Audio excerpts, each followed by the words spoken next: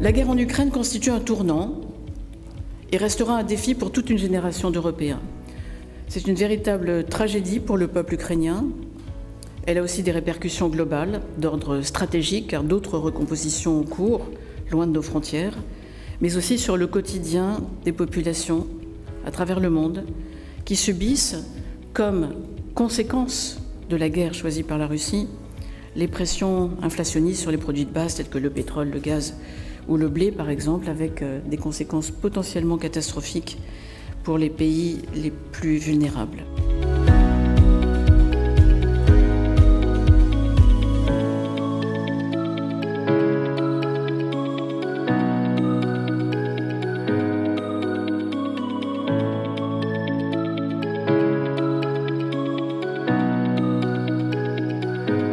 When it comes to security and defense, we all know indeed that EU member states have underinvested in defense capabilities, in defense research, and they have largely spent inefficiently.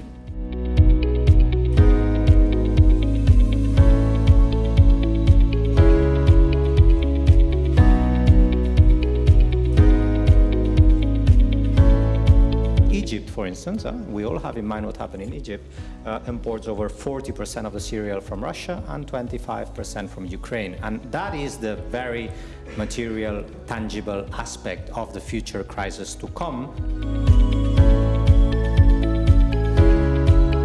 One of the trends that we have seen and continue to see is a trend of global trade, supply chains, and investments becoming increasingly fragmented. And the question here is, what does that mean for Europe?